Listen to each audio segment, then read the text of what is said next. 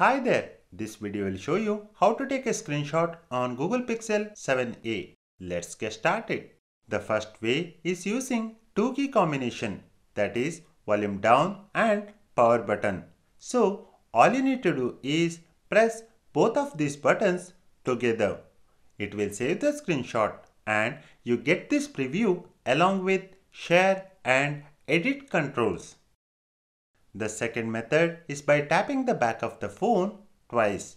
To use this method, you need to enable Quick Tap. So head over to Settings.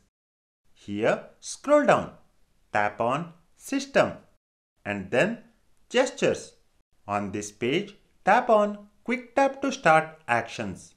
Toggle on Use Quick Tap and select Take Screenshot. Post this. Whenever you double tap on the back of the phone, it will save the screenshot.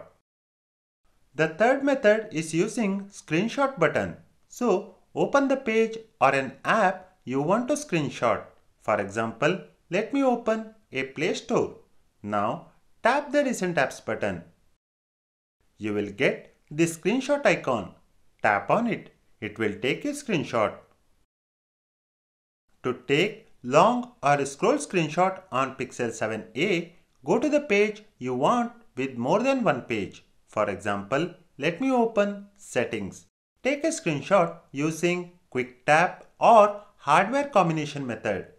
Tap Capture More from here. You get this preview. Adjust the height as per your wish based on how many pages you want to cover in the screenshot. Then tap Save.